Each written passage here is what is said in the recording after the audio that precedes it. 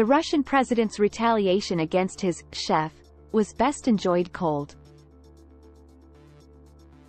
The sight of a jet shot down by Yevgeny Prigozhin's soldiers crashing to earth was one of the most memorable scenes during his military uprising. Vladimir Putin will be hoping that the alleged murder of Wagner commander Yevgeny Prigozhin will put an end to the group's alleged effort at revolt earlier this summer and ward off further threats to his leadership.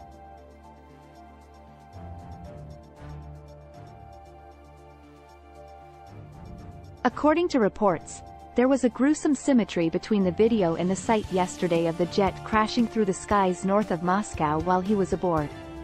That may have been the goal all along.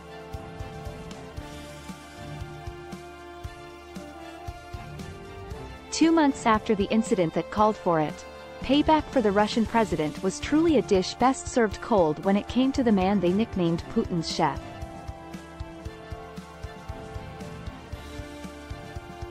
The message is still the same whether he planned the specifics or left it to the Siloviki, or securocrats, that Prigozhin had targeted with his coup. Treason is not rewarded.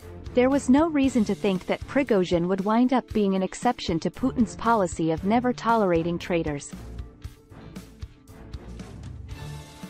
He will be hoping that the alleged killing will put an end to that embarrassing rebellion, scare off future threats, and strengthen his control, which the attempted coup had already begun to erode.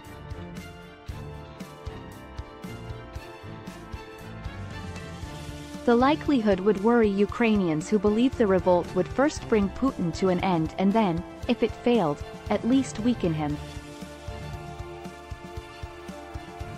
But the fact that Prigozhin is almost certainly dead will nonetheless bring about feelings of happiness throughout Ukraine.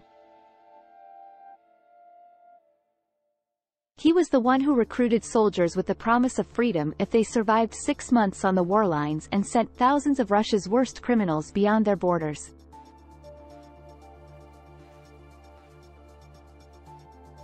They were dispatched to support Putin's destructive invasion, wipe off the Ukrainian population, and demolish their cities.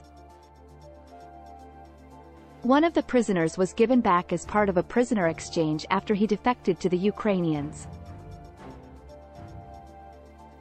Wagner gave him Yevgeny Prigozhin's favorite method of execution as retribution. A sledgehammer was used to smash his skull after it had been put on a cinder block. The Wagners gleefully posted a video of the appalling conduct on social media. That is the type of terrible private army that Prigozhin assisted in building and afterward used to hire mercenaries to rape, pillage, and massacre people throughout Africa before Putin requested their assistance in reviving his war in Ukraine.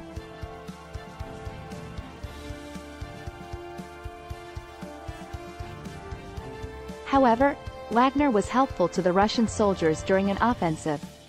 Currently, Russia's primary concern is defense. Its troops have been mining and digging fortifications along a 1,000-mile front for the whole summer. The Ukrainian counteroffensive has so far been unable to penetrate such defenses. The conflict is now at a standstill. Ukrainians worry that up to 15% of their country will always be under occupation.